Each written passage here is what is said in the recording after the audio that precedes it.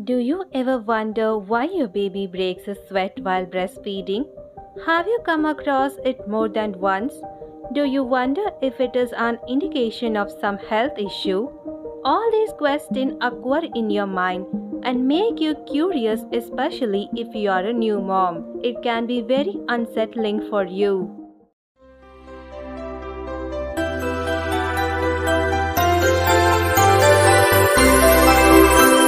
Womanly. It is common for babies to sweat while breastfeeding, but it is important to mention it to your pediatrician when you take her for a health checkup. The following are the reasons for your baby to sweat. Mummy's skin. While breastfeeding, you and your baby are in close contact, often skin to skin, and it can make your baby feel warm. It increases your baby's body heat.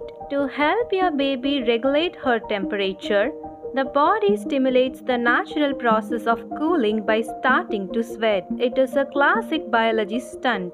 Room is too hot. A warm environment obviously causes your baby to sweat. If you live in a hot and humid place, your baby is more likely to sweat while breastfeeding. That is why make sure her room is of ambient temperature. She will get fussy while breastfeeding if it is too cold or too hot. It is always a good idea to keep the rooms well ventilated. It will keep your baby comfortable and will also prevent any stuffiness in the room. Too many clothes. You should never overdress your baby. The old norm of layering her up with many clothes is not always applicable. Put on clothes as necessary. Too many layers of clothes in a hot surrounding will cause sweating. Sucking is your baby's form of exercise. When we exercise and move our muscles, it is common for us to sweat.